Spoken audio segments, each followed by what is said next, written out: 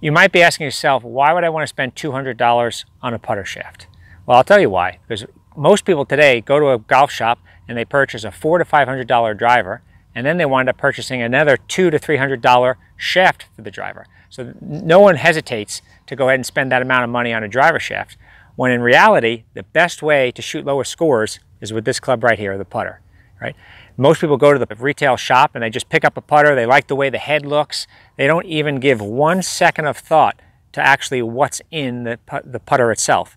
When in reality, the most important part of the putter itself, I can argue, is the actual shaft. I call it the engine of the putter. Okay, so spending $200 or making an investment of $200 in better putting, when you think about how important putting is, again, most people are going to save significantly more strokes putting than they ever are based on how many fairways they hit.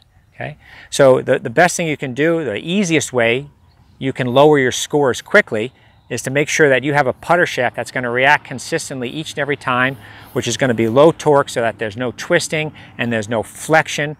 So what happens with the stability shaft, and again, for a $200 investment, you know for a fact that you're going to get a better roll of the ball. Okay? When you get a better roll of the ball, you're going to make more putts. It's pretty simple. So if you really want to shoot low scores, invest some time and money and effort in getting the right putter shaft with the stability shaft versus trying to get another driver shaft.